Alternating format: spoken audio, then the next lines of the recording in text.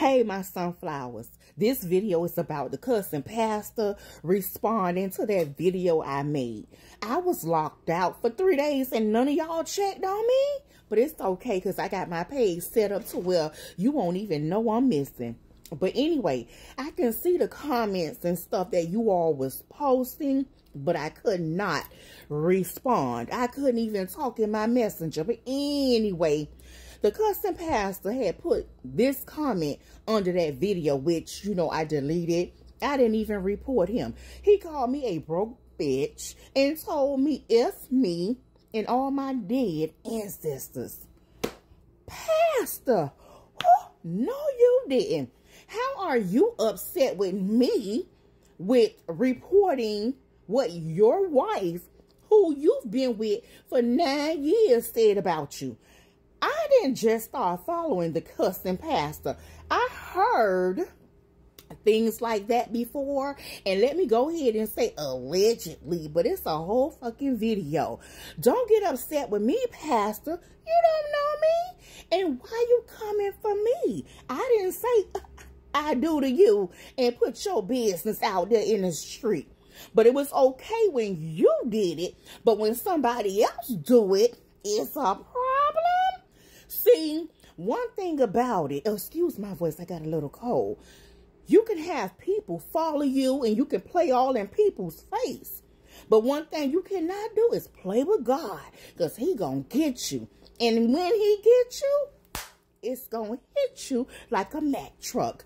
But anyway, allegedly, your wife said all those things about you, and she said wasn't half of it.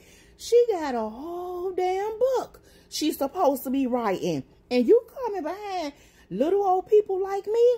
Oh, he also said I was trying to come up off his name.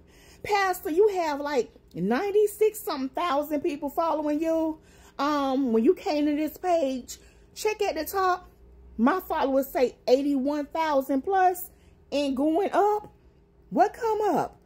I'm that girl. I'm not only on this one page. But anyway, pastor, back to what, you know, this video is about. You coming for me, but at the same time, your wife for 9 years saying all this stuff about you don't know if you like women or men, and all this other stuff. Why you ain't mention her name again? Why you ain't talking about her? No, call her name. Don't say them people or that person. Call her name. Because she told you to stop. And you didn't stop. And if everything she said was lies, like those other people from years ago, sue them. That's what you can do, pastor. You know better than anybody. If your wife, male, that's been together with you, as you said and she said, 9 years plus, if those was lies she told on you, pastor, about what you did up there in the pulpit at the church with that man, excuse me, sue her. Don't come for me and coming up off your back. I followed you, but it ain't all that. You the cussing pastor, a cussing damn pastor. You know, it's entertainment for a lot of people. But you can't play with God and his word. And I stand on it when I say the devil go to church. He usually behind those pulpits. And the devil know the word. And now guess what? The devil's upset because people are talking about it. You drag women the way you cuss women.